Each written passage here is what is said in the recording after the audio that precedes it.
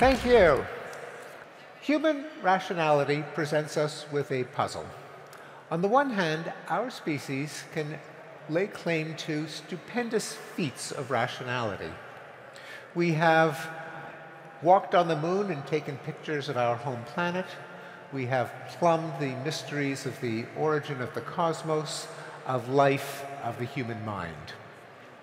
We have pushed back against the horsemen of the apocalypse, reducing the toll of suffering and misery from scourges that have immiserated humanity for centuries, including war, poverty, early death, and child mortality.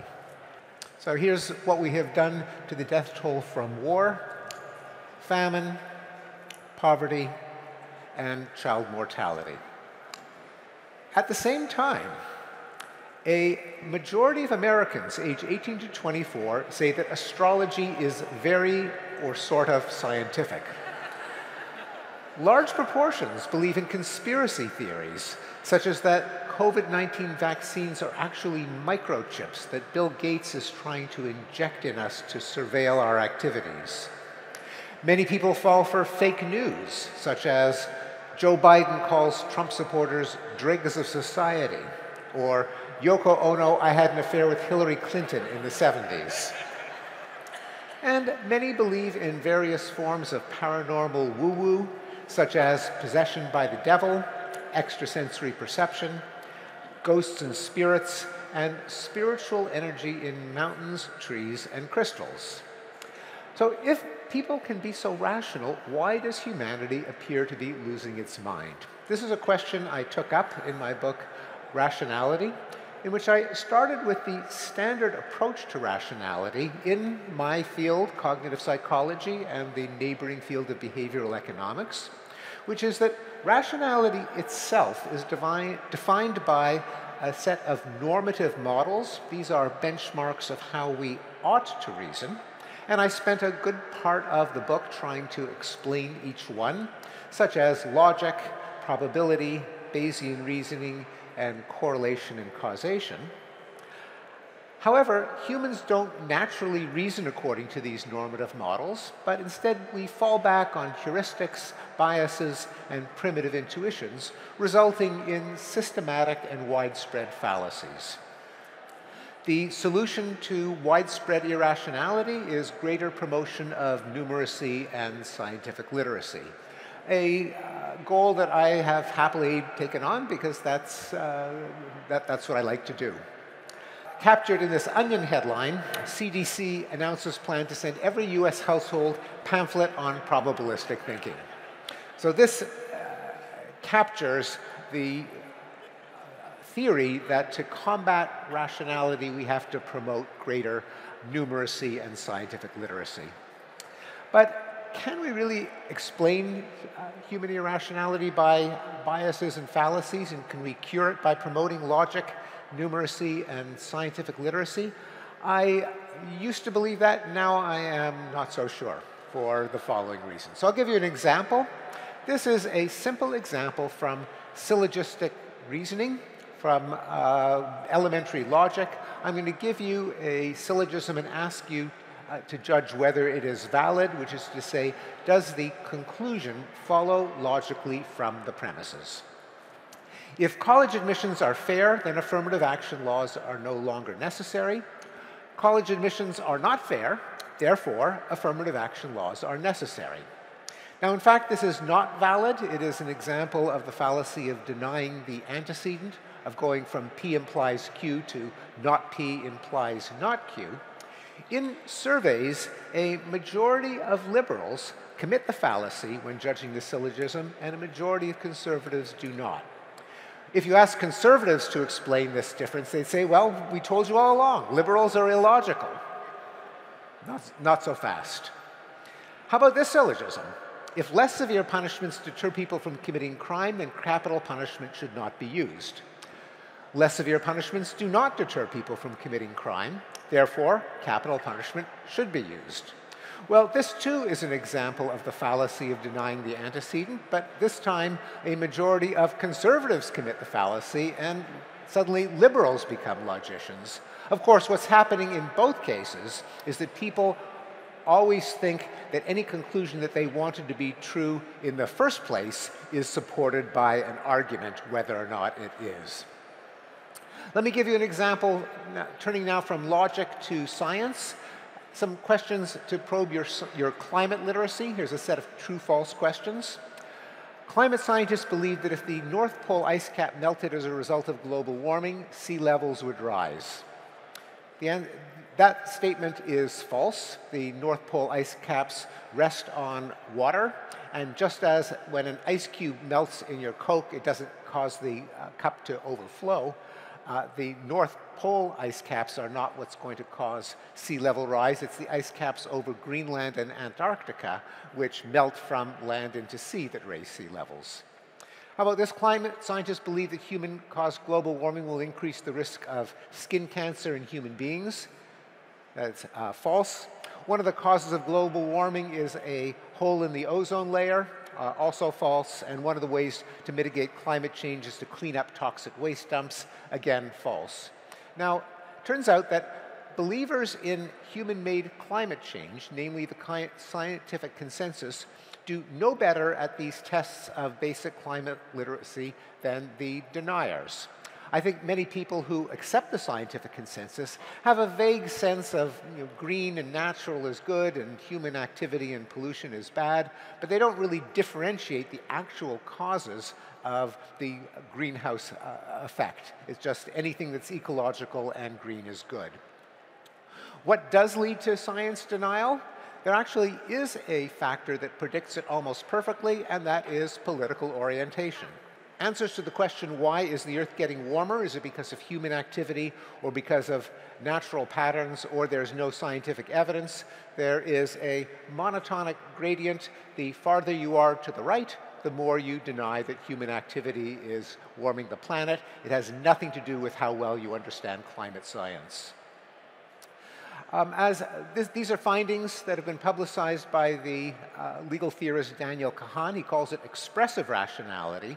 Namely, many opinions are not readouts of the best assessment of the empirical evidence, but rather they are signals of loyalty to a social coalition, and nowadays that most often is a political sect, left or right.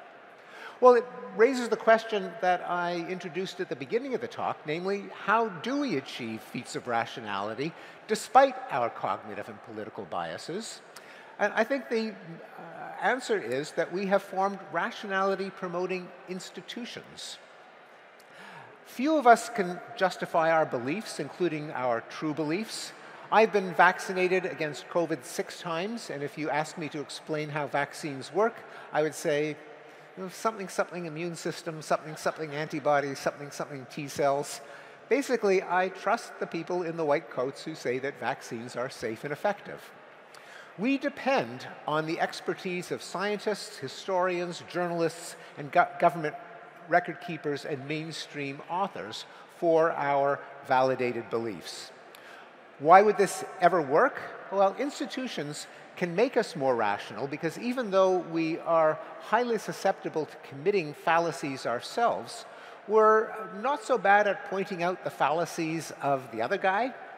So if you have an institution in which one person can notice and make up for another's biases, we can become more rational collectively than any one of us is individually.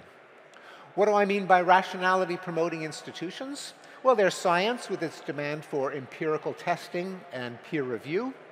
There's democratic government with its checks and balances. Journalism with its requirement for editing and fact-checking. The judicial system with its adversarial proceedings. Even Wikipedia, the only really successful form of social media with its community of editors who sign on to the Wikipedia pillars of neutrality and objectivity and sourcing, and who can correct one another's errors.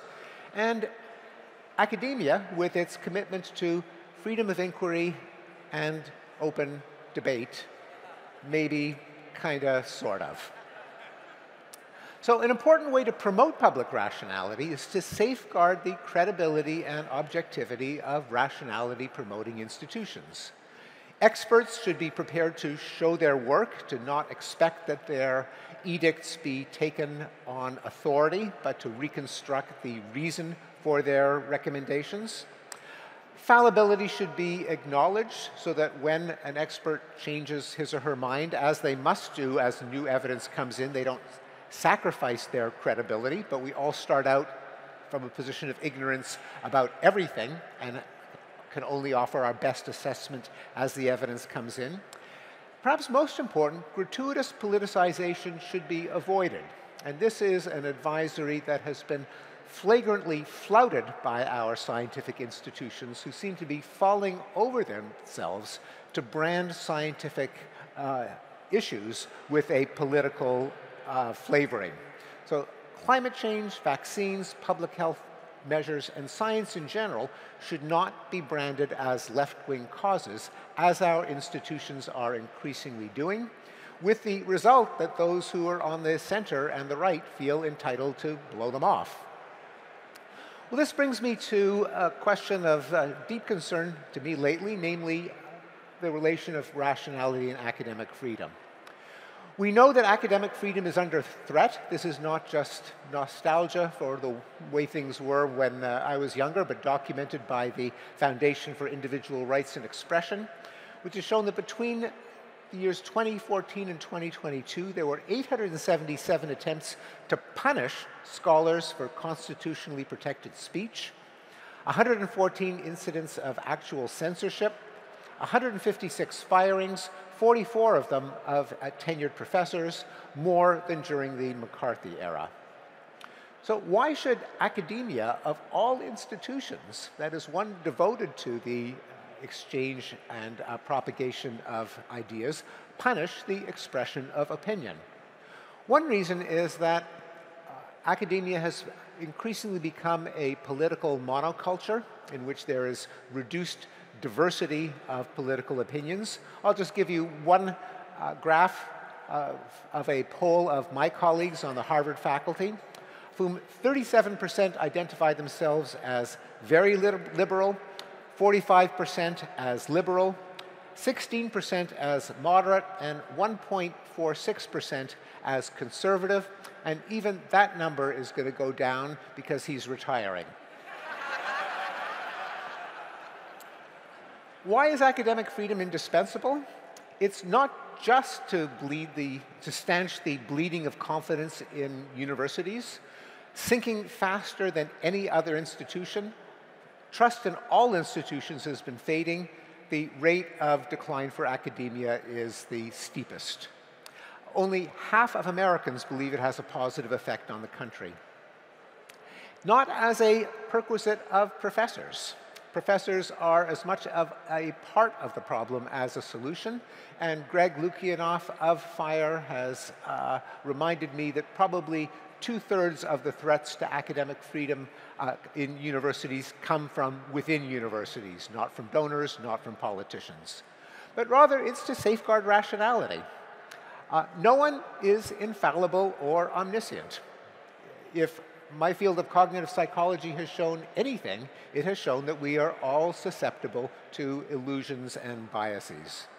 Intellectual progress is driven by conjecture and refutation. That is, some people propose ideas, others probe whether they are sound, and in the long run, the better ideas will prevail. Any institution that disables this cycle is doomed to error, as in the Catholic Church's denial of the heliocentric theory of the solar system or the attempt to repress Darwinism in the Soviet Union, and will provide erroneous guidance on vital issues, such as the famines in the Soviet Union that can be attributed to Lysenko's advocacy of Lamarckism. And even when the academic consensus is correct, as I think it is in the case of anthropogenic climate change, people won't accept it. They'll say, who cares that 97% of scientists believe that the planet is warming because of human activity? 97% means nothing if it comes from a community that brooks no dissent. For these reasons, I have co-founded the Council on Academic Freedom at Harvard, a faculty-led organization devoted to upholding the ideals of free inquiry, intellectual diversity, and civil discourse. Again, not as a perquisite or privilege of professors, but rather as one small part in the effort to promote rationality. Thank you very much. Thank you.